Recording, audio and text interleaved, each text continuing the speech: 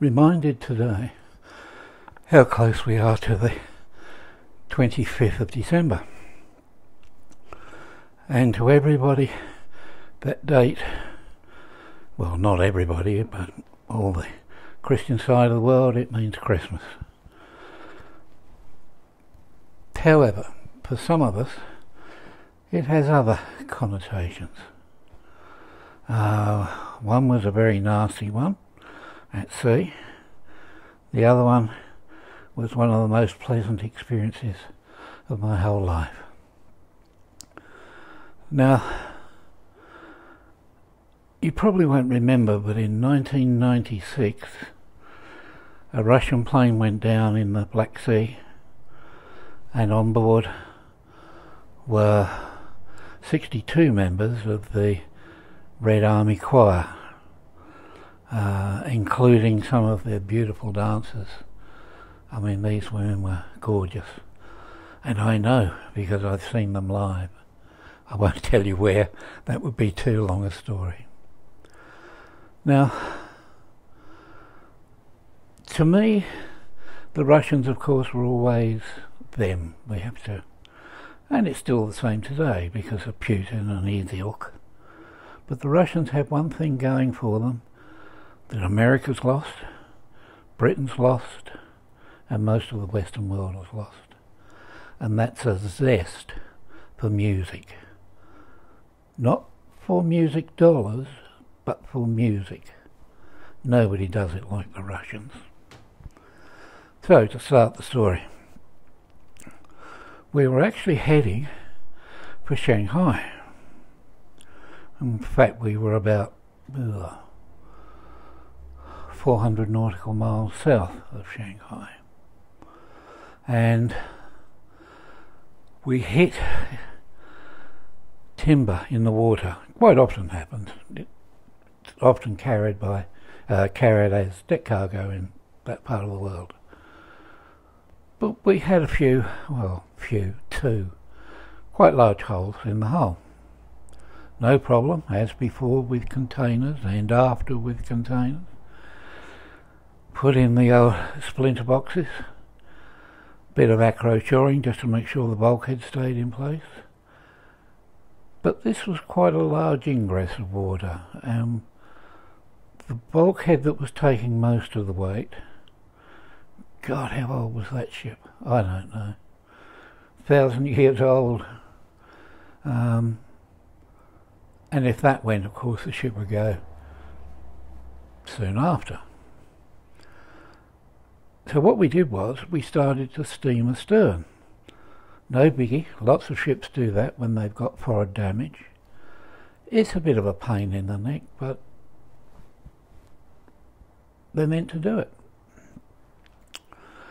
Anyway, even where we were, an American warship popped over the horizon, and we said, "Please sir, can you give us a bit of assistance here? We need a bit more shoring for one of our bulkheads. We got hit by timber." And they steamed around us thinking about it for a little while, and then a voice said, "Are you in danger of sinking?" And we said no, but it's damn awkward, and half our electrics are gone, and any second one of our engines could go. It's running very hot. "Oh well, you're seaworthy, you're afloat, you're moving." And they nicked off and left us. Not happy. Not happy at all. Anyway, we continue going astern, and the next thing I know was about 5 o'clock the next morning. The sun was coming up. Another warship popped over the horizon. We thought, well, this will be Chinese. Now we got a problem. As you know, we carried a lot of liquor in the hold. I think the word is smuggling. That's why, as always, this story is about a friend of mine, not me. It's just that I have problems with the third person pronoun, so it's easier to use the first. But just remember that this is somebody else, not me. So anyway, got closer, and it wasn't Chinese at all. It was a Russian, which we thought very odd. I've never really heard of Russian warships being in these waters, but they've got every right to be there, I suppose. And they were sort of allies with the Chinese at the time. So we get hailed in English. Do you have a problem? And we said, yes, we've got holes up forward, we've got shoring up, but we're not sure if the shoring would hold, because the weather reports are not good. We will take you in. Fine. And to looking at each other, we thought, does that mean we're under arrest or anything, or are they being helpful? And they put 4 men on board just to give us a hand down below with the shoring, and 2 engineers to assist with the engines, which gave them a big laugh. You know, I heard the word museum mentioned in English a few times. So anyway, we said, where are we going? And they said Ningbo, which is just south of Shanghai. And it's got another name actually, but I can never pronounce it. Fine by us. They hadn't fired anything at us. They hadn't turned any turrets. There were no machine guns aimed at us.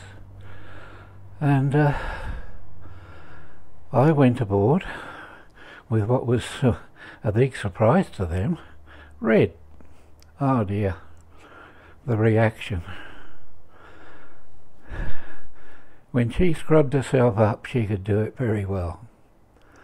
Hearts melted immediately, borders disappeared immediately, and we had a very nice dinner on board. And then we couldn't actually bring the 2 ships alongside each other at sea then because it was getting rough, but a boat took us back to our own, and we followed them to Ningbo, I should say. And it's only hop, skip and a jump from Shanghai anyway, and I knew once there everything would be alright, because that's a great city. Very Western, more than you would think. They love McDonald's. They love any junk food actually. That's why the girls in China started to get more full of figure, if you know what I mean, because they started to eat less rice and stuff and more chicken and rubbish. But it did improve their figures. But I'm digressing. We got to a shipyard, and there was a lot of gabble going on between the Russian ship and shore, and we were allocated a berth and a free tug, which was very welcome on that occasion, believe me. Usually we didn't take them if it was calm weather. If it was calm weather, they cost too much. But this was free, so. The next thing I know, there's all these people coming on board, and they weren't Chinese, they were Russians, and they were fixing the ship with much laughter and all the rest of it. We spent 2/3 of the day with them, and it was a bigger job than I thought. And they actually took the plates right off and replaced the forward plates, and took down our acro shoring after they pumped out the forward compartment and replaced it with a new pump.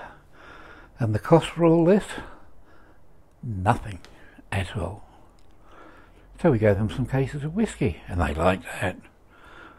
They do drink vodka, but their preference even today, if you can find a good Scottish single malt whiskey, you've got a friend for life. Actually, come to think about it, if we did that constantly, all the barriers would come down, because the Chinese like whiskey too. Conflicts would end. The Americans don't drink a lot of it because it's their shall we say, almost built into their amendment that bourbon is their drink, and they frown at Scotch. Wankers. Anyway, we had that night in port, and we were going to be there all the next day. So this fellow, I wish I could remember. Naturally, it was a Russian name, but I think we called him Barry, because it was Baritnikov, you know what I'm. So Barry, who was a full colonel, said, "How would you like to see our choir?" And I thought he was talking about his ship's choir, but no, he was talking about the Red Army choir. And we said, "Yes, please." So we went by a convoy of coaches. A lot of his crew were with us as well, up to Shanghai, where the Red Army choir was playing, and they also had some of the Circassian Dancers, most beautiful women in the world, they say. Tall, elegant, footsteps that wide when they walked, so they floated. John Cusack, who actually invented the Daleks from BBC, forget Terry Nation, he just stole the idea. He got the idea of the Daleks from watching the Circassian Dancers when they performed in Oslo. And they just seem to glide, and there's no loud music, and it's the same repetition over and over.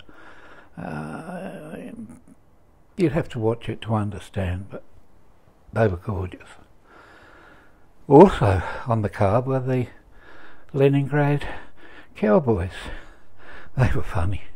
They take the mickey out of Western music, especially America, but it's not aimed just at America. They've all got wigs with, the big Elvis Presley hair and the winkle pickle shoes and the big Fender guitars. But when they, in conjunction with the choir, saying "Sweet Morning Alabama" or "Sweet Mary Alabama," I forget what. Fantastic. Never heard a better rendition. Then there was the Kalinca Dancers, and they're totally different. They are in their Russian costumes, but blue and white, not the multicoloured ones which are further from the north. I'm sounding very knowledgeable here, but this is what I learnt during this visit. And that again was staggering, absolutely staggering. We had dinner with a lot of the singers and dancers, all big men from the Red Army, in uniform, of course, badges everywhere and medal ribbons, and you felt as if you were a dwarf among giants. But they were beautiful people, and I often got the message that their thing was music and dance, not the uniforms they were wearing. So that was a little interlude.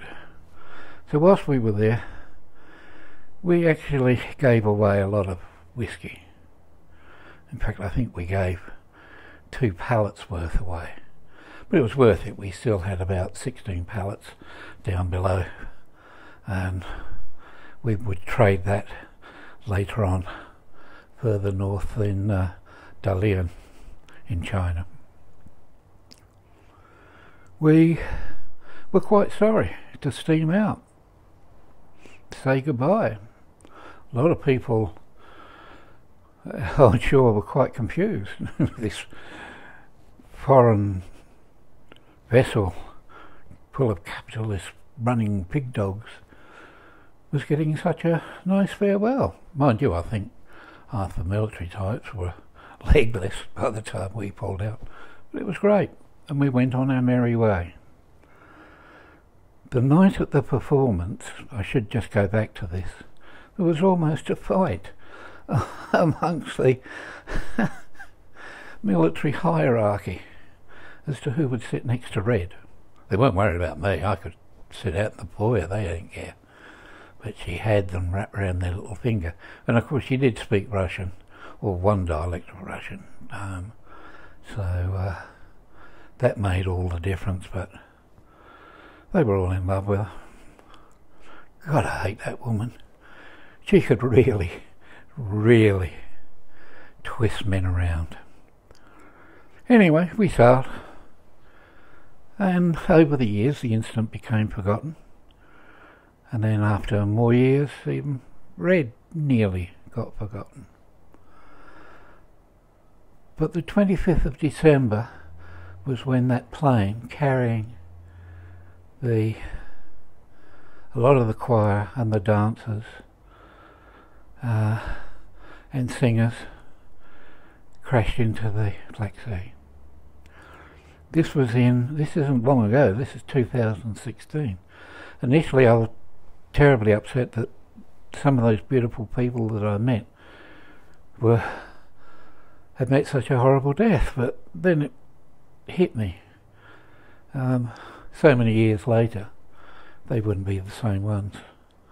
But still, they were dancers, singers, and musicians.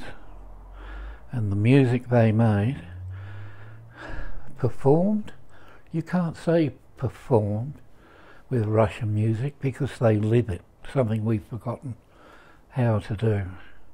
I know it left me with a lump in the chest, and several times I looked over at Red, and she was a flood of tears. Mind you, she had about 6 military arms round her shoulder, consoling her. She's a cunning bugger. Only yesterday I realised what day it was. 3 years come December the 25th. What a day to crash Christmas Day. Some say they were on their way to Syria to perform for the troops. Others say they were going to perform in China. Well, getting the gen behind the scenes, I can tell you, it was both. They were going to China, and then they were going to entertain their troops in Syria. Just the way we do. So not much was different. Now, a trigger that had been sitting in the wardrobe for a long time was this. Red got one too. This, you're going to say, is one of those awful dressing gowns that tourists buy in Hong Kong. I can find out which side is up. But you would be totally wrong. This is pure silk, lined, hand stitch in gold thread, silver thread, and in some of the drawings you'll see little flecks of red, which is a dye that they use in some of their thread. God, it's a long time since I pulled this out. Weighs a ton, even though it's silk. But I think this one's the only one left in Australia. And Red, well, she's dead now, but hers is probably somewhere up in Denmark. What a gift. What a gift. That would have taken 3 weeks to make. All hand stitched. No machine anywhere. And I'm ashamed of myself for having forgotten it.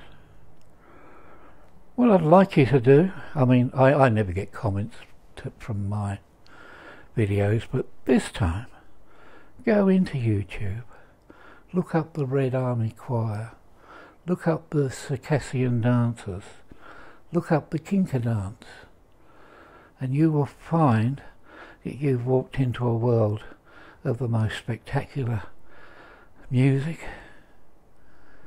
Is it music? you will have the most spectacular existence in a theatre that you've ever had. I think I'm going to do that tonight. Bring back a few memories, shed a tear or three. Why don't you do the same? Anyway, not one of my usual stories, but seeing as they don't get comments anyway, I might as well throw this one in. Have a magnificent day, my friends.